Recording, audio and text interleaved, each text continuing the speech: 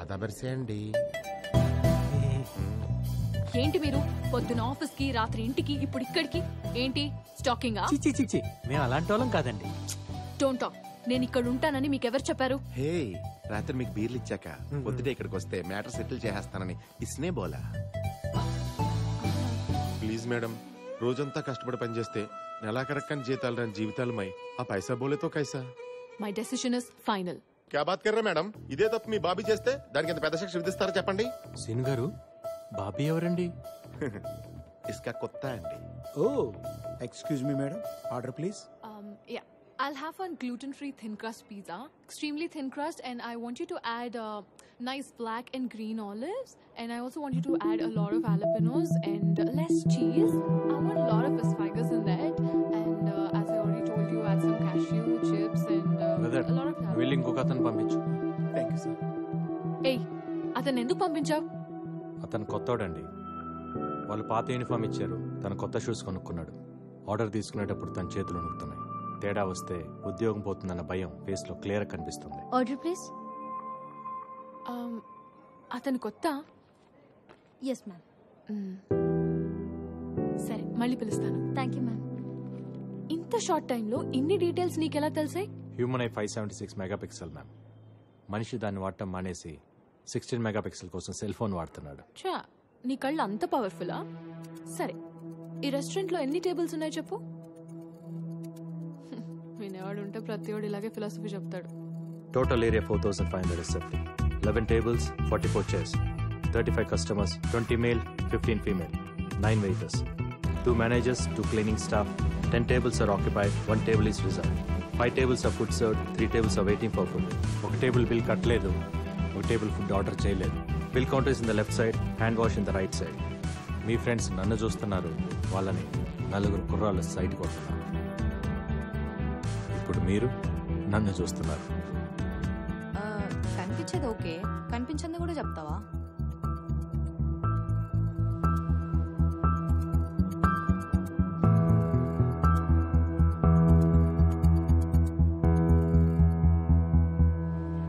Madam madam madam please madam, తను అడిగిందని చెప్పానంతే. Please madam, ఒకసారి manager call చేసి అకౌంట్స్ మార్చని చెప్పండి madam. Madam madam madam madam madam please madam, please madam, madam madam madam please madam, please madam. Manager కి phone చేయి. Madam phone చేయి. Accounts తీసేస్తాను చెప్తారా లేదా మమ్మల్ని తీసేయమని చెప్తారా? ఏం చెప్తే నువ్వు నా వెనకాల తిరగడం మానేస్తావో చెప్పు, అదే చెప్తా. అప్పుడు అకౌంట్ తీయని చెప్పండి మేడం. సరే. ఒక్క నిమిషం, ఒక్క నిమిషం. సార్, మేడం గారు మాట్లాడుతున్నారు సార్, ఒక్క నిమిషం. Madam manager.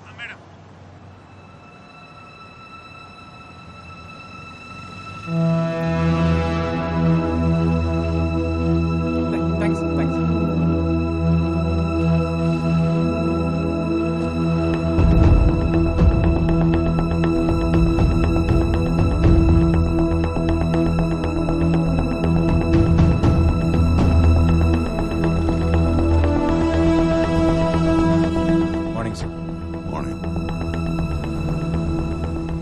అబ్దుల్ సలీం నుంచి నువ్వు రికవర్ చేసిన ల్యాప్టాప్ లో డాక్ కు సంబంధించిన సెన్సిటివ్ ఇన్ఫర్మేషన్ ఉంది. మోర్ దెన్ దాట్, పాకిస్తాన్ లో ఆపరేట్ చేస్తున్న మన ఏజెంట్స్ మొత్తం ఇన్ఫో దాంట్లో ఉంది. వాడికి ఎలా దొరికింది సార్? సలీం ని పట్టుకుంటున్నప్పుడు రెడ్ జాకెట్ వేసుకున్న ఒకడిని షూట్ చేశాం, గుర్తుందా? వాడు రా అనలిస్ట్. ఆ ఇన్ఫర్మేషన్ కోసమే సలీం అక్కడికి వెళ్ళాడు. బట్ ఈ ఇన్ఫర్మేషన్ ఐఎస్ఐకి వెళ్ళిందో లేదో ఇంకా తెలీదు. వెళ్ళలేదు. ఇన్ఫర్మేషన్ వెళ్ళుంటే ఈ పాటికి మన ఏజెంట్స్ క్యాప్చర్ అయి ఉండాలి. అలా జరగలేదంటే ఇన్ఫర్మేషన్ ఇస్ సేఫ్. రేపు సలీంని కోర్టులో సబ్మిట్ చేయమని ఆర్డర్స్ వచ్చాయి. It's too dangerous sir. ఈ సీక్రెట్స్ తెలిసినోడు సలీం ఒక్కడే. సలీం దగ్గర మనకు తెలిసిన విషయాల కన్నా వాడికి మన గురించి తెలిసిన ఇన్ఫర్మేషన్ డేంజరస్. అవి తెలుసుకోవాలంటే వాళ్ళకి సలీం ప్రాణాలతో కావాలి. సో ఖచ్చితంగా సలీంని రెస్క్యూ చేసే ప్లాన్ చేస్తారు.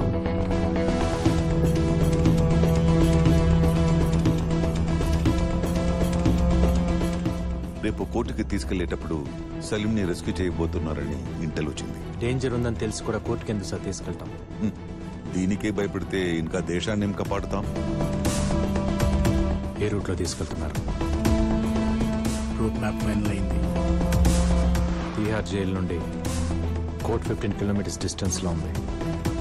ట్రాఫిక్ మొత్తం కంట్రోల్ చేసిన కోర్టుకి రీచ్ అవడానికి 20 మినిట్స్ పడుతుంది. ఈ 20 మినిట్స్ మనకు చాలా ఇంపార్టెంట్. తిహార్ జైల్ దగ్గర కోర్ట్ సరౌండింగ్స్లో హెవీ సెక్యూరిటీ ఉంటుంది కనుక ఆన్ ది వేలోనే ట్రై చేస్తారు సార్. ఆన్ ది వేలోనే మన ప్లాన్ ఇంప్లిమెంట్ చేయాలి. వాడిని బయటికి తీసుకురాకండి సార్. తీసుకొస్తే తర్వాత బాధపడతారు. I have orders to follow Arjun. It's up to you to decide sir.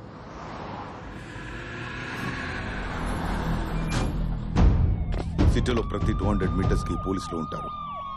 ప్రతి జంక్షన్ లో పారామిలిటరీ బలగాలుంటాయి. మనల్ని దాటి వాడిని తీసుకెళ్లడం కష్టమే.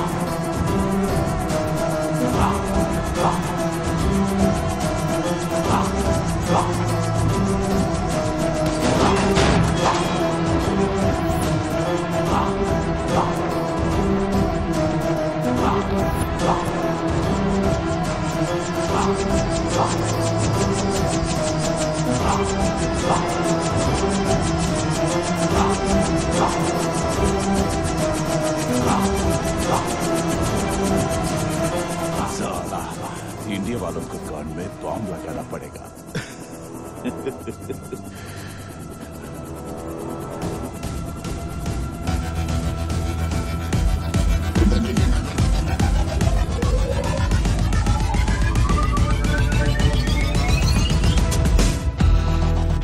साला बस अगर मुझे कुछ हो गया तो हिंदुस्तान में आग लग जाएगी కానీ ఇండియాలో కాదు, ఖురేషీ గుండెల్లో, పాకిస్తాన్ క్యాంప్లో.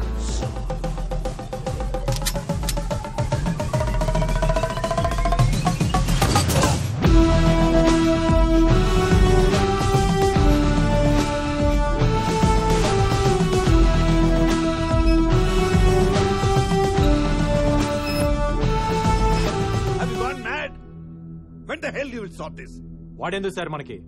బతికున్నా కూడా నిజాలు చెప్పడు. వాడిని విడిపించుకునేదాకా ఖురేషీ ఊరుకోడు. ఇంకో తాజ్ హోటల్ క్యాప్చర్ చేస్తాడో లేదా ఎయిర్ బస్ హైజాక్ చేసి వాడిని వదలమంటాడు. వాడి ప్రాణాలతో మన పబ్లిక్ ప్రాబ్లం, తప్పించుకుంటే పాకిస్తాన్ లో ఉన్న మన ఏజెన్సీకి ప్రాబ్లం. హోమ్ మినిస్టర్ ని, మీడియాని, హ్యూమన్ రైట్స్ వాళ్ళని కన్విన్స్ చేయడం ఎంత పెద్ద ప్రాబ్లమో అర్థమవుతుందా నీకు? నాకు ఇండియా ముందు ఇవన్నీ చాలా చిన్నవి సార్. తప్పించుకోవడానికి ట్రై చేశాడని అబ్దుల్ సలీంని, తప్పించడానికి ట్రై చేశాడని వాళ్ళని ఆర్మీ చంపేసిందని చెప్పండి. ఖురేషీ తప్ప అందరూ హ్యాపీగా ఫీల్ అవుతారు.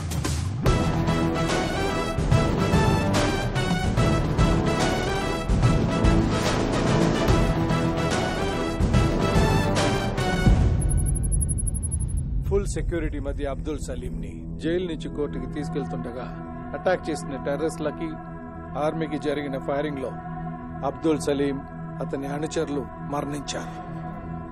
ఇప్పుడు ఏం చేద్దాం? Enjoy your tea.